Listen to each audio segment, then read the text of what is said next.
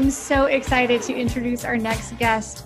Dr. Sharon Meit Abrahams is the founder of Legal Talent Advisors, and I've been chatting with her in the green room. She's a wonderful person, and we are going to talk about emotional intelligence and how we can use our emotions for so many positive reasons in lots of different ways. So Sharon, thank you so much for joining us today. Thank you for inviting me. It's my pleasure. It is so fun. Lauren, I am so happy that you and Sharon know each other. And we were talking also in the green room, everyone, about how Lauren's circle of friends is wide and vast and deep. And we don't know how she does it, but it's pretty amazing. I am grateful and blessed to have, been connected to so many of them. It is right up there. And what a great time to talk about emotion on any level, right?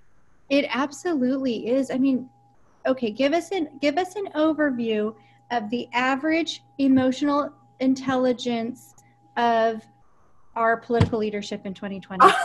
Probably. Do we start there?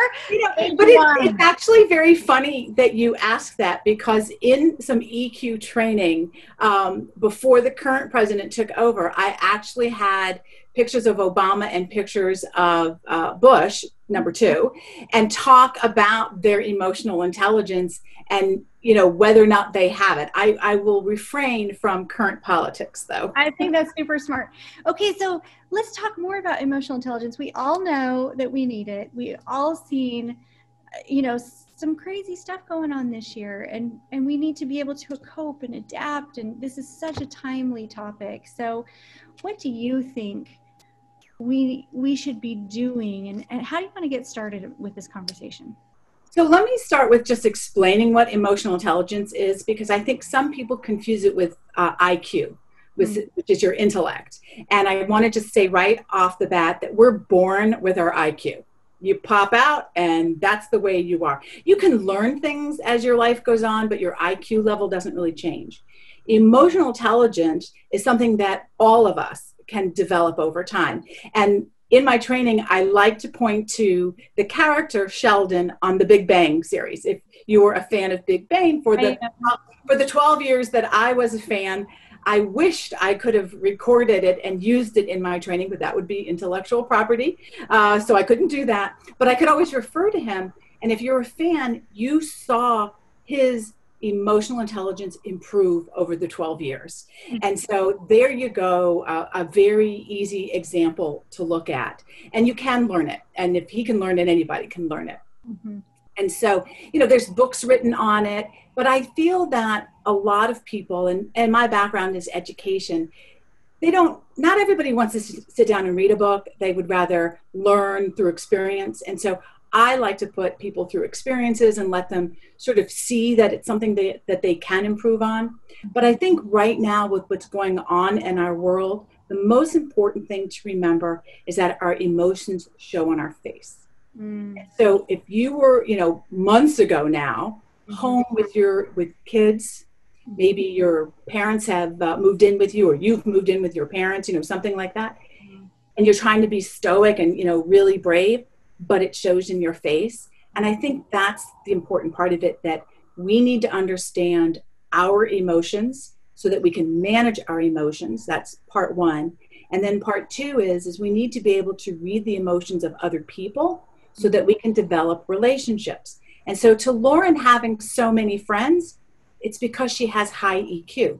And the profession that she's had for all of these years is because she has high EQ. She can read people and understand them, which is what allowed her to help people be the best they could be. And that's what high EQ is helping other people be the best they can be. Oh, I love that. I didn't know that. That's wonderful. That is really awesome. It's funny that you say that, because I was talking to my boss over at Simplus yesterday, and I was like, "How you doing?" And he's just like smiled, but like it was like a rigid smile, and I'm like, "You got your game face on today." And then he just totally relaxed and was like, "I know, I've been having a day," And so it's really great to be able to have that relationship ability, to be able to know when someone is maybe not having a great day. But it's a skill you have to develop, though. Like, it's hard. I think it's hard sometimes to read people, and some people have way better poker faces than others too. Yes. Yes. And because I have spent so many years in law and I've dealt mainly with lawyers, they have a lot of game face because they're advocating and trying to sway juries and things like that. But sometimes they actually just cover their own emotions. Mm-hmm. So it was always my goal to help tap in and show them that they can actually look at their emotions and manage their emotions. So I want to do a little test with you guys. Okay. And see what your emotional intelligence is. Oh no, on the spot. So the phone rings, and all of our phones, even your home phones now, a name pops up. Mm-hmm. Immediate emotion, like that, right? So think of a name that immediately your heart goes, ugh. Don't tell me who it is. Mother-in-law, father, brother who always wants money. I'm going to tell you, it says spam risk. Potential spam. That's the one that comes up for me too. So you don't answer the phone. All right. Okay. But what happens is, like in the place of employment, the big boss calls you on the phone and you feel trepidation, or you are concerned, or maybe it's that complaining colleague who you see their name pop up and you immediately go, oh, what are they going to complain about now? That's you being in touch with your emotions. But understanding why, when that name pops up, you feel that emotion, that's part of your emotional intelligence. And so personal story, I would have a boss's boss, not just a boss, but a boss's boss. And I would think every time that phone rang, oh, what did I do wrong? What did I do wrong? Hello, maybe nothing. Maybe he was calling with a question. But I had to become in touch with my emotions when that name popped up so that I could create a better and healthier relationship with him, who was calling me for pretty generic reasons sometimes. And sometimes to yell at me, but that's okay. It's the work environment. Well, that was what I was going to ask you, is like, do you think it happens because of your previous experiences? Maybe not even just with that boss, but maybe with other bosses in the past, right? It probably is pretty complicated. Yes. Or a parent, right? So that's why part one of emotional intelligence deals with your emotions. When you can be in touch with your own emotions and what drives you to make decisions and take actions and do things, then you're better able to manage yourself and manage those emotions. You need to get that in check before you can be open to other people and see how they are, and read, like you read your boss's, half grimace, half grin, and you knew that something was going on. So your EQ with your boss could be higher than your EQ maybe with someone else, or maybe you have a naturally high EQ because of the industry you're in and what you do. So think about that. Depending on what a person's career was, they either developed their EQ or maybe they didn't at all. And I hate to say, doctors, lawyers, engineers, professional service firms, which is really my sweet spot, CPAs, they really haven't necessarily built high EQ, but those that are successful in business development and getting new clients, they have EQ because they're making those connections. So it's unfortunate because some people have required that game face and they've developed it to such a degree. How then do you come in and help them break that down? How does that work? Well, that's so funny you say that. You just made me, a thing that popped right into my head was this attorney I worked with who said, oh, I get it. It's the illusion of care. Oh, you're a sociopath. I swear that's what he said, the illusion of care. And I'm like, whoa. No, it's not the illusion of care. It's that you really do need to actually care.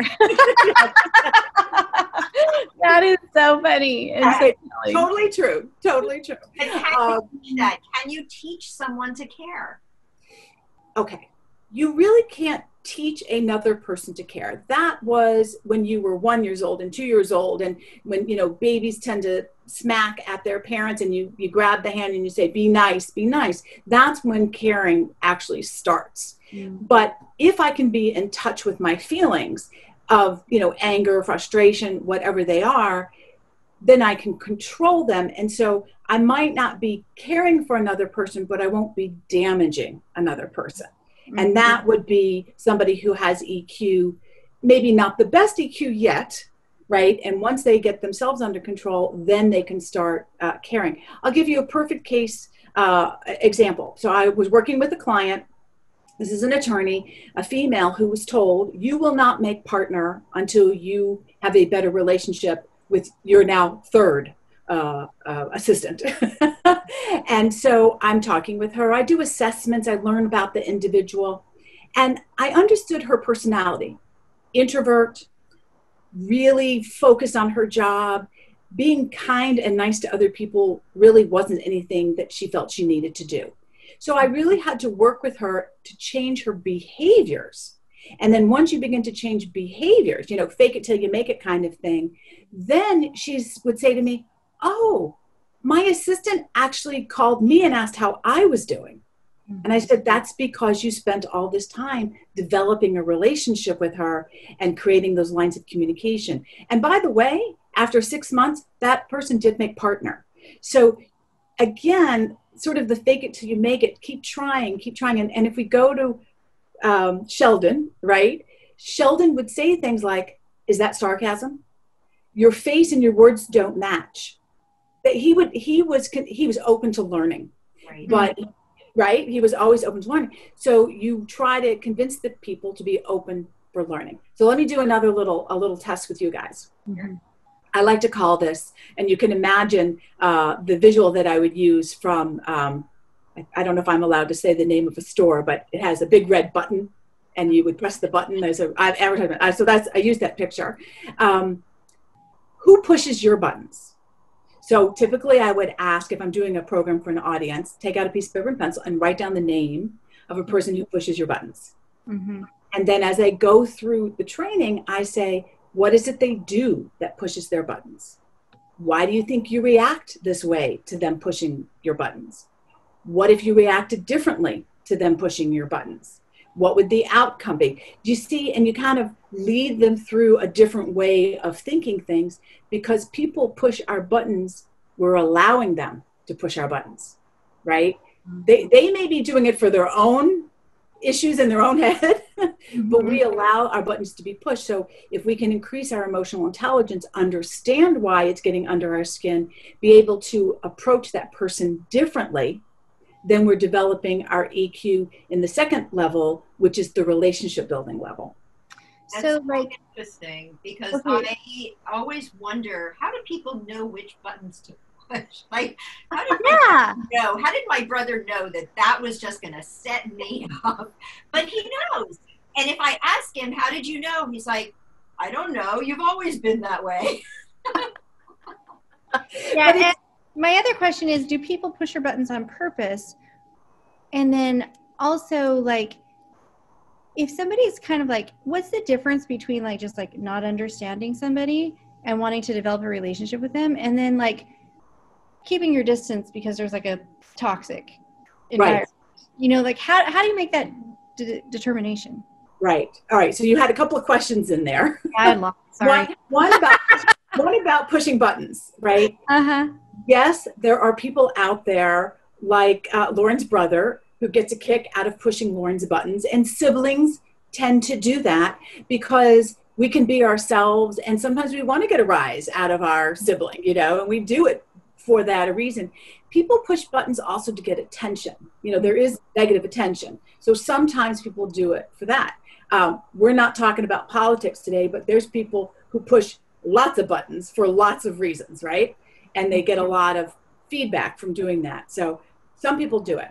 Now, the second part of your question was what now? I don't remember. Like, how do you know if something is like, sorry, I know I asked so many questions.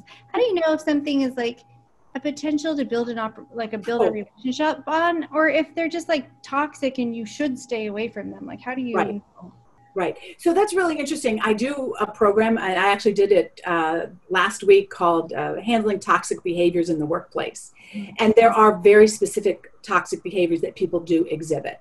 And so if this is just a work colleague, I would actually tell you to stay away from that individual, because they have something mentally or physically going on that maybe you don't want to delve into. And so that might be for your own health and your own EQ and mental health, you want to stay away. But if it is someone that maybe you already have a relationship with, or you were just beginning and you want to help them, then you need to help them increase their EQ, because people who have toxic behaviors have something going on that's creating a toxic behavior. And toxic behaviors are, you know, bullying, promising things and not doing them, hoarding information, giving disinformation.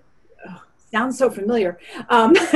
These are all toxic behaviors. And so you have to decide, is it worth it? I will tell you, I have brothers, two brothers, and one has some little toxic behaviors that go on quite a lot.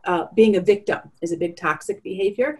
And when I deal with him, I never want to go down those rabbit holes when he starts, oh me, oh poor me, poor me. And I rather help him with whatever it is that, you know, I needed to talk to him about, or try to divert the conversation and just focus on something else. And that's the management side.